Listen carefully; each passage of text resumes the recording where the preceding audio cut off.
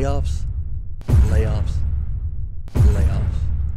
Hey guys, thanks for joining. I wanted to talk about what's going on in the game industry. And I'm not talking about what games are coming out or what new tools are coming out, but instead what's going on with the people in the industry. This year, we're only 3 weeks into 2024, and there have been a massive number of layoffs. Now, I understand that in 2020, when COVID hit, a lot of companies ramped up the sizes of their delivery teams. They hired more people than were needed for current projects, which put games way over budget. They weren't as profitable. But those dollar signs that companies were seeing are actual people. And these people are losing their jobs on an almost daily basis. And it's not just game development companies, but the tool makers themselves too. Unity just had a layoff. Late last year, Unreal had layoff. I really think that companies should take a step back and look at what the problem is. If it's really a headcount problem where they're spending more on employees than what their products are making, similar to what financial advisors recommend in our retirement portfolios, is to diversify. Instead of just focusing on one product a year, if you have the available headcount, something that I as an indie developer don't have the luxury of having, diversify what they work on. It could be another tool. It could be another framework. It could be another game. It could be innovation and research.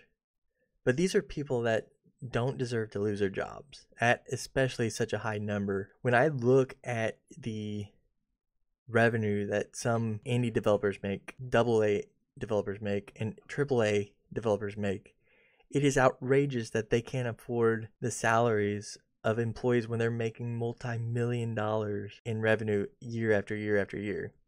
Where is that money going? So as I mentioned, the luxury of having too many people helping isn't a issue I currently have. In fact, it's the opposite.